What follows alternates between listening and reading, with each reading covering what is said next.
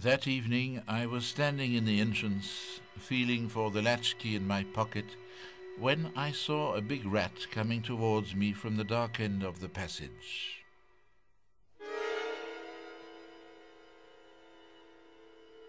It moved uncertainly, and its fur was sopping wet.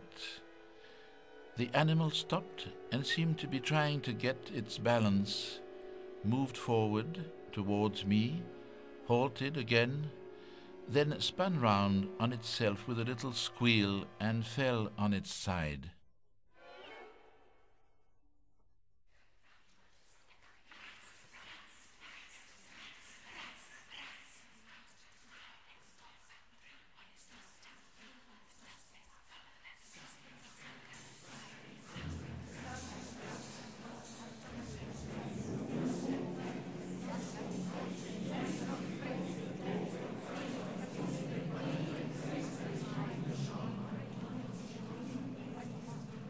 Next morning, on my round of visits in the outskirts of the town, where my poorer patients live, I soon discovered that the rats were the great topic of conversation.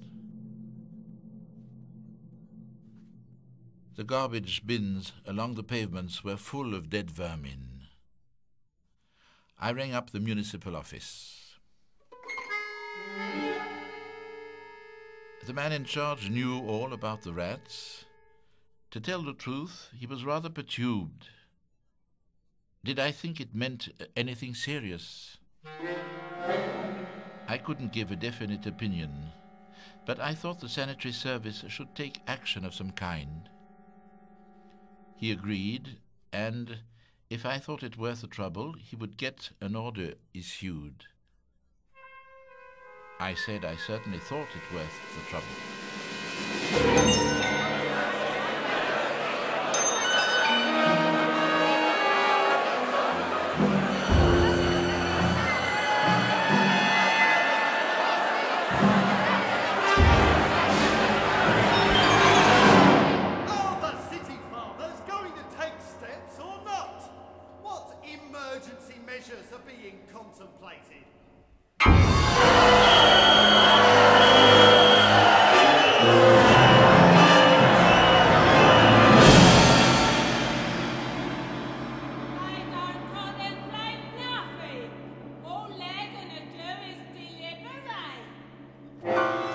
On the fourth day, they began to come out and die in batches.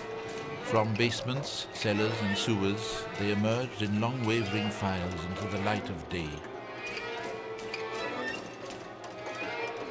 At night, in alleys and passages, their shrill little cries could be clearly heard. In the morning, the bodies were found lining the gutters, each with a gout of blood, like a red flower, on its tapering muzzle.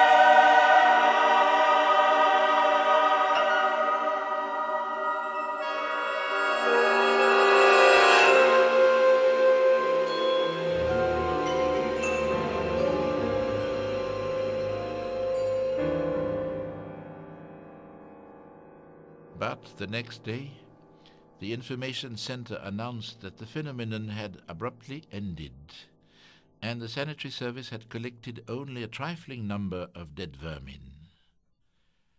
Everyone breathed more freely. It was, however, on this same day that when parking my car in front of our block of flats, I noticed the concierge coming towards me from the end of the street.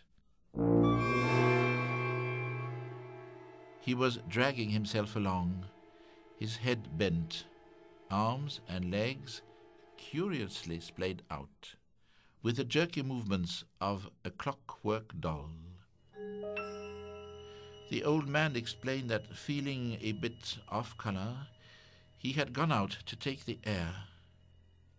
But he had started feeling pains in all sorts of places, his neck, armpits, groins, and had been obliged to turn back. I ran my hand over the base of the man's neck. A hard lump, like a knot in wood, had formed there. I told him to go to bed at once. I would come and see him later in the day.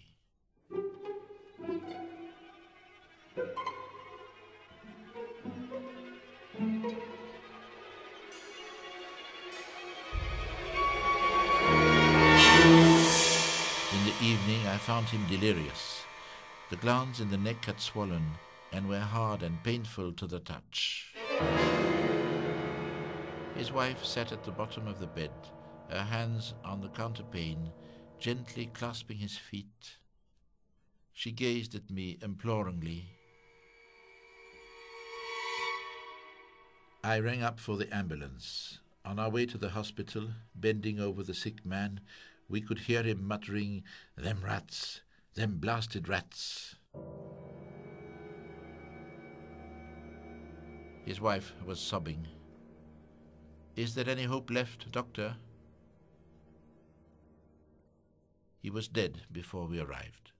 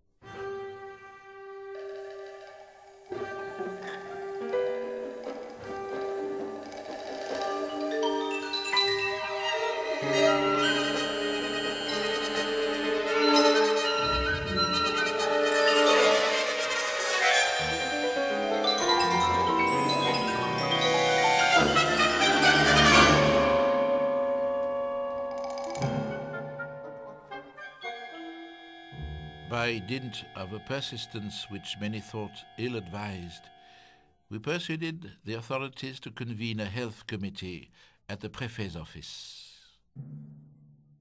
The Préfet greeted us amiably enough, but one could see his nerves were on edge. The only question, he started by saying, was what measures should be adopted. The question, old Castel cut in almost rudely, is to know whether it's plague or not. 2 or 3 colleagues protested. The Préfet gave a start and hurriedly glanced towards the door to make sure that it had prevented this outrageous remark from being overheard in the passage.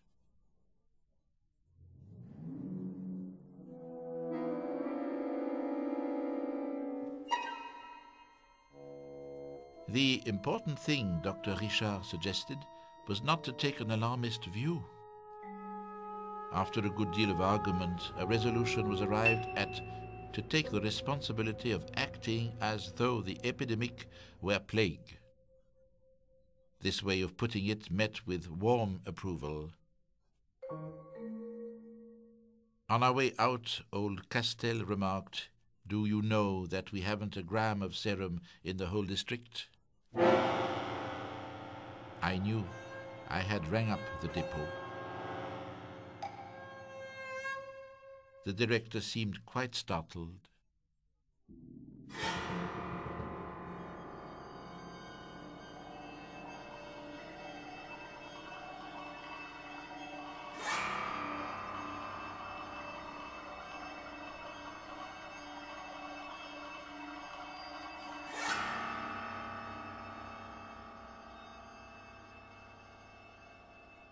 So they got alarmed at last, the Préfet said, showing us the telegram he had just received. The telegram said, "Declare state of plague, close the town."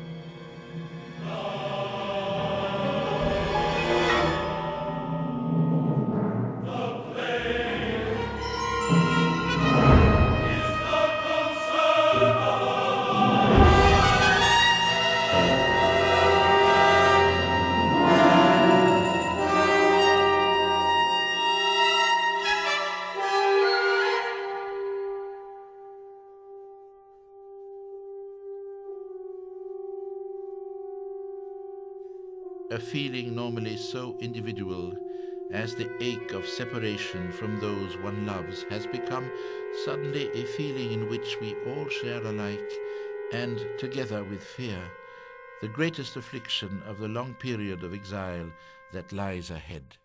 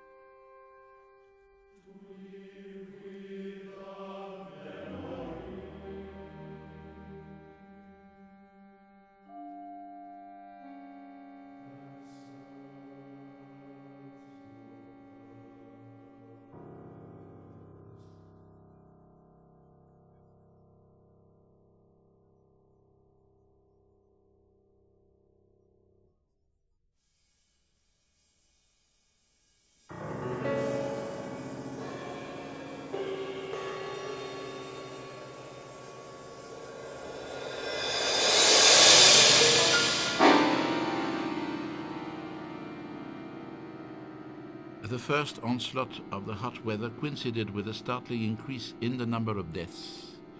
We worked off our feet. Attempts made by the authorities to procure us helpers by means of conscription had little success. On the other hand, voluntary teams began to form almost anywhere. True, some people said there was nothing to be done and we should bow to the inevitable. All the same, it can be said that the prisoners of the plague did put up what fight they could.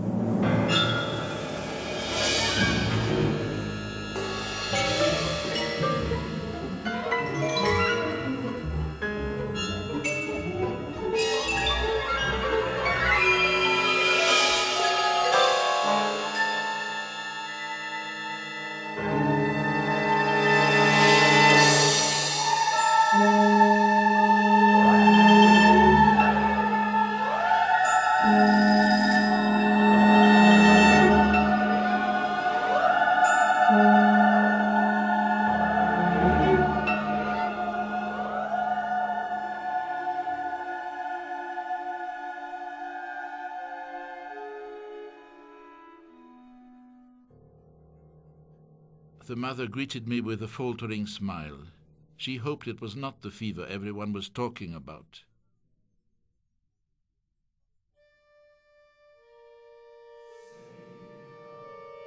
Lifting the coverlet and nightdress, I gazed in silence at the fatal stigmata on the girl's thighs and belly.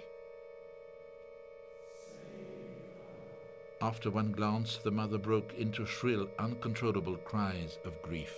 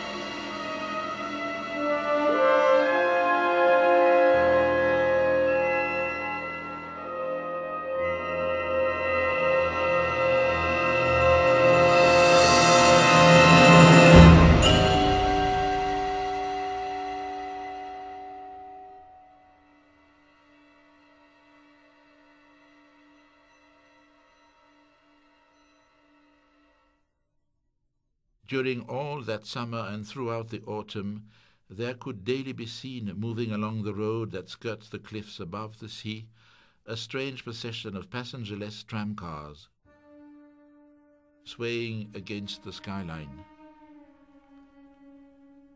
The residents in this area soon learnt what was going on,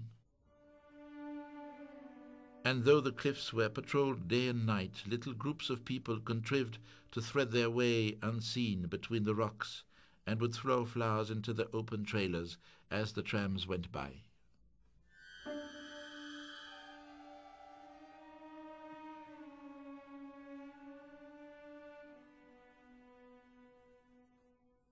In the warm darkness of the night, the cars could be heard clanking on their way, laden with flowers and corpses.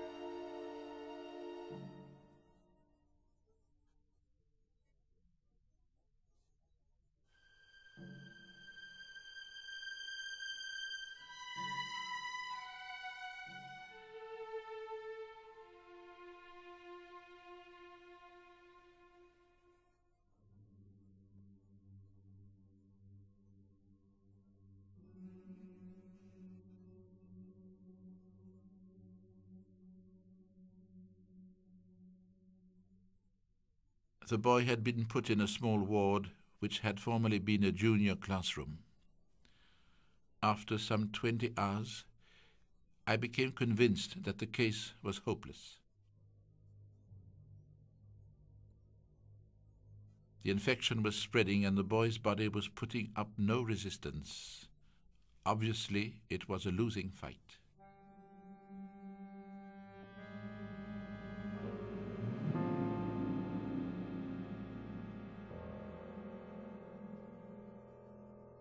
From 4 in the morning, we had been keeping watch and noting, stage by stage, the progress and remissions of the disease.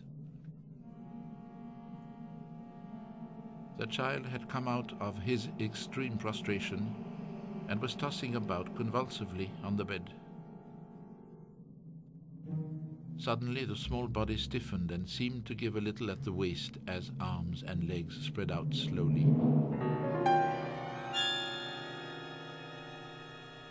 Then there came a lull, and he relaxed a little. The fever seemed to recede, leaving him gasping for breath.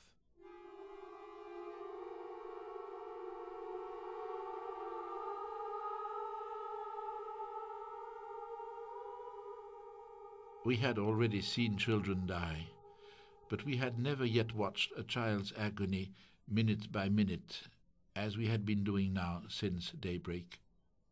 A moment later, as if something had bitten him in the stomach, he uttered a shrill wail.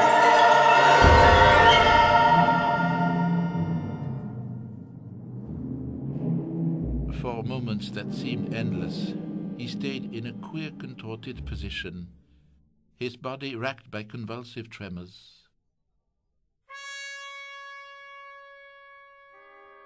When the spasm had passed, utterly exhausted, tensing his thin legs and arms on which, within 48 hours, the flesh had wasted to the bone, the child lay flat on the tumbled bed in a grotesque parody of crucifixion.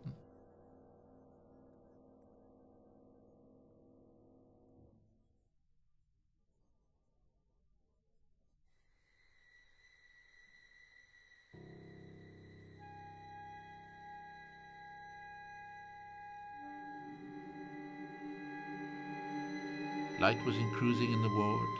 The occupants of the other beds were tossing about and groaning, but in tones that seemed deliberately subdued.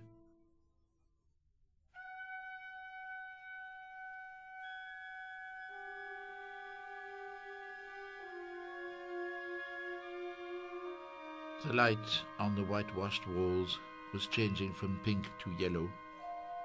The first waves of another day of heat were beating on the windows.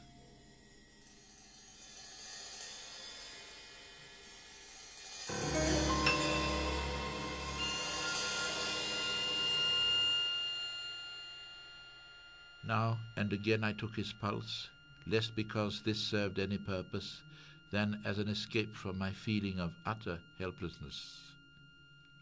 Linked for a moment, the rhythm of our heartbeats soon fell apart, the child escaped me, and again I knew my impotence.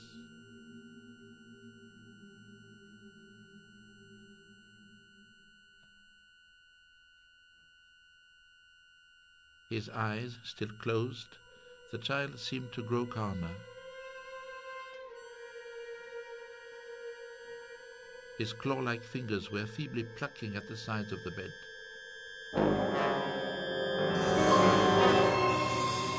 Then he suddenly doubled up his limbs, bringing his thighs above his stomach, and remained quite still.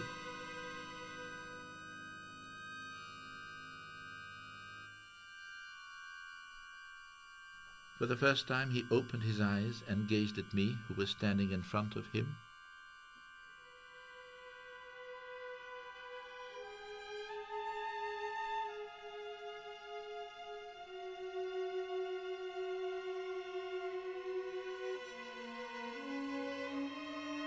In the small face, rigid as a mask of greyish clay, slowly the lips parted, and from them rose a long, incessant scream, hardly varying with the respiration, and filling the ward with a fierce, indignant protest so little childish that it seemed like the collective voice of all the sufferers there.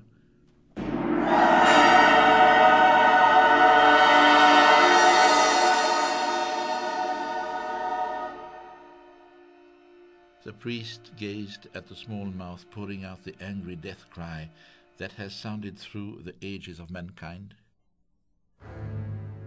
He sank to his knees, and all present found it natural to hear him say in a voice hoarse, but clearly audible across the never-ending wail, "My God, spare this child."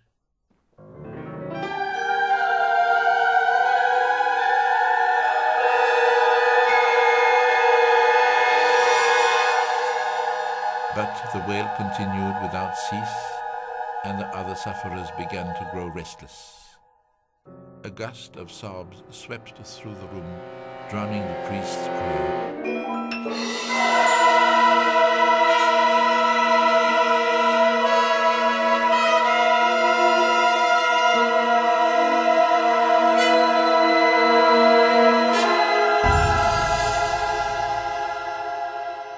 Suddenly, the occupants of the other beds fell silent, and I grew aware that the child's wail, after weakening more and more, had fluttered out into silence.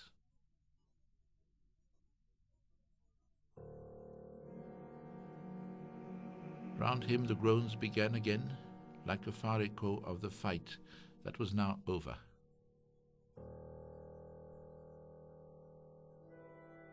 His mouth still gaping, but silent now, the child lay among the tumbled blankets, a small shrunken form, the tears still wet on his cheeks.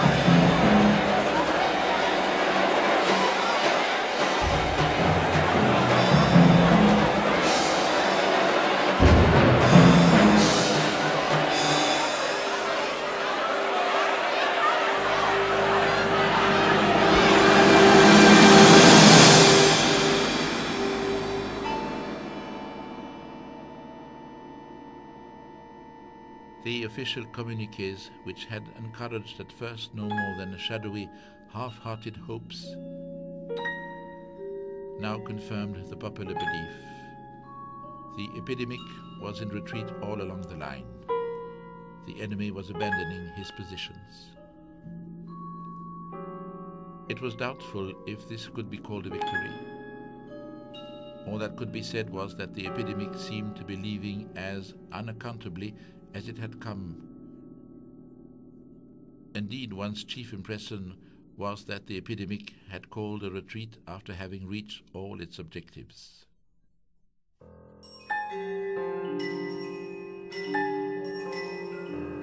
The day of liberation came at last. The ceremonial opening of the town gates was announced. You should see the ready!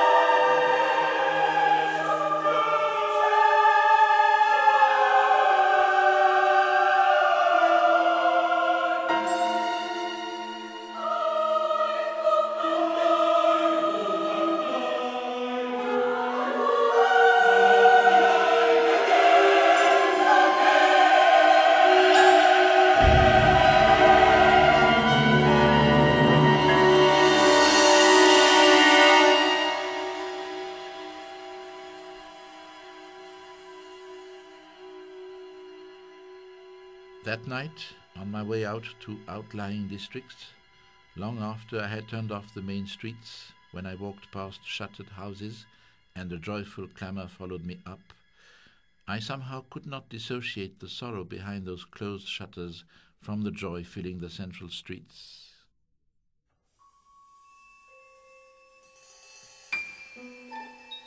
And yet it was in the midst of shouts rolling against the terrace walls, and while cataracts of coloured fireworks fell through the darkness, that I resolved to compile this chronicle, so that I could bear witness in favour of those plague-stricken people, and state, quite simply, what we learn in time of pestilence, that there are more things to admire in men than to despise.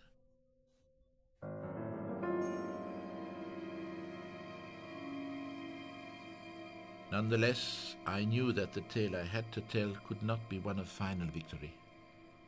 Indeed, as I listened to the cries of joy rising from the city, I remembered that such joy is always imperilled.